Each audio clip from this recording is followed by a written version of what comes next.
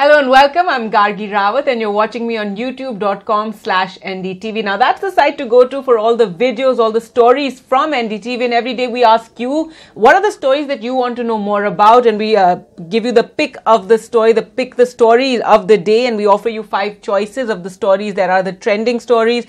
Now the top story is about how 51 Banaras Hindu University professors are now protesting against the citizenship law. They're also demanding the release of students. At least a dozen students were picked up after a protest that took place last Thursday in Banaras, in Varanasi. Also in UP, a daughter awaits jailed activist parents' return, and this is also in Varanasi, where her parents, who are activists and well-known activists against pollution in the city, and they talk and they raise awareness regarding pollution. They too attended a protest that had been called by the left parties against the Citizenship Amendment Act last Thursday. And that was when Section 144 was in place. However, her parents have also been arrested. We're going to talk more about that because it's very different from what the police have done in other cities in Bengaluru or in Delhi. Also, people were picked up. Section 144 was there in place at the Red Fort, and as soon as people arrived there, the police picked them up. But then they took them in buses across the Yamuna and dropped them there. We spoke to various activists, Brinda Karat as well, the left leader, and in Bengaluru as well. Many of the people who arrived for the protest on the day that Section 144 was in place, that's last Thursday, they were picked up, but then they were even fed by the police, and later they were all let go. However, what we're seeing in UP is very, very different. Again, this one was said to be a peaceful protest where these activists and students attended. However, all of them got picked up from there and have been thrown straight into jail with many charges against them regarding agitation and violent protests. And right now also the courts are on holiday. It is the Christmas and New Year's holiday, so you can't even apply for bail right now. So that is the situation in Varanasi.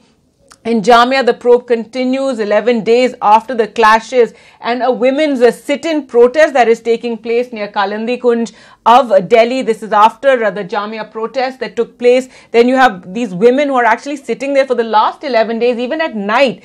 They're sitting at Shaheen Bagh at Kalandi Kunj on this protest throughout the night in this cold. And this is one of the severest winters we're seeing right now in Delhi. But even then, the women have been sitting on this protest, and they claim they will not stop protesting till the Citizenship Amendment Act is taken back. However, this is also causing a lot of inconvenience to people because in Delhi, the routes to get to Noida are actually from Kalandi Kunj, or you can go through the ashram route. And because of this sit-in protest for the last 10 days, this route has been cut off. So it's causing a lot of traffic inconvenience to the citizens. That is another aspect of this entire story. And also today, you had the solar eclipse. So we're going to talk more about that, the last eclipse of the year.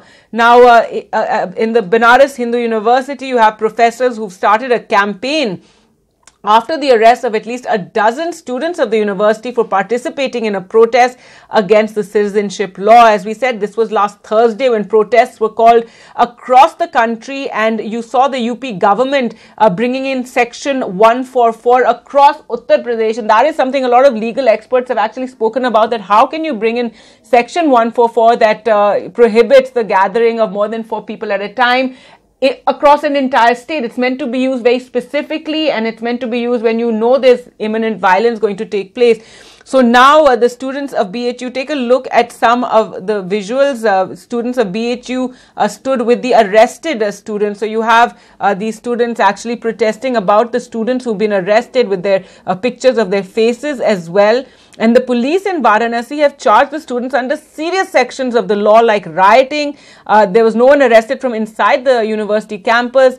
In fact, this letter that has been released, this document by the professors, actually says, we request the government to rethink the long-term implications of the Citizenship Amendment Act and hope national interest would prevail over partisan politics. We also urge the protesters not to indulge in any kind of violence and express their disagreement through democratic and peaceful means. Remember, it's a big controversy in Uttar Pradesh where on Thursday, you saw violence in Lucknow in which one person was killed. Then the next day on Friday, after Friday prayers, a lot of protests took place that all turned violent, with the police also cracking down. There's a lot of, back and forth going around as to why they became so violent, those protests, and whether the police cracked down. Then also controversy over after the protests, violent protests on Friday, how the police in many parts, and we've reported this, how the police actually went into homes and into Muslim localities and there are videos as well that NDTV has played and caused a lot of destruction. So yes, while there are also videos of the protesters,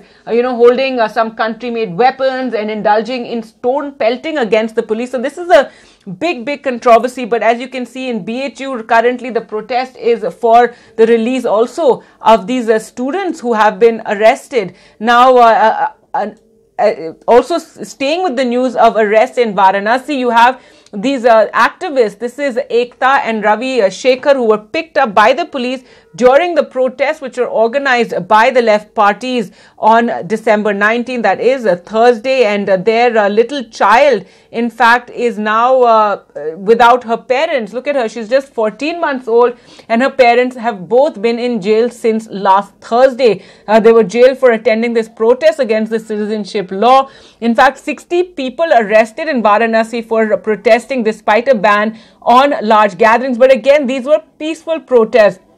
Ekta and Ravi Shekhar run an NGO called Climate Agenda that focuses on the issue of air pollution. Now, they have been arrested by the police, thrown into jail, their 14-month daughter being taken care of by the relatives, and the police say that they're justified in making the arrest since the unlawful assembly of people led to tension in Varanasi. Now, remember, it's what I said about the courts being closed, so you can't even apply for bail right now. So this is something that is also creating a lot of outrage and anger over the arrest of these activists and the way they've just been thrown into jail with very serious charges against them regarding violence and rioting. Now, today you had the army chief wading into this entire protest across the country and sparking a controversy after he commented on the citizenship law protest, and he spoke out and he said this is not leadership. And remember, now the army chief's position is meant to be neutral. The army is neutral and apolitical, and he is the army chief, so he's not meant to be indulging in any sort of partisan politics. And he said today that leadership is all about leading. When you move forward, everyone follows, but leaders who must lead people in the right direction. And he said, we're witnessing in a large number of university, college students, the way they are leading the masses of crowds to carry out arson and violence in our city and town. This is not leadership. However, several people have criticized the army chief for actually commenting on what is a civilian issue. It's the biggest story in the country right now, the protest over the Citizenship Amendment Act and the NRC, and to have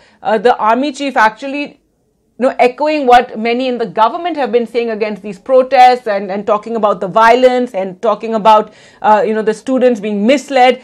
So to have an army chief actually taking a position on what is going on in the country is something that is highly controversial. And in fact, the Congress has been critical of him. They've spoken out as well.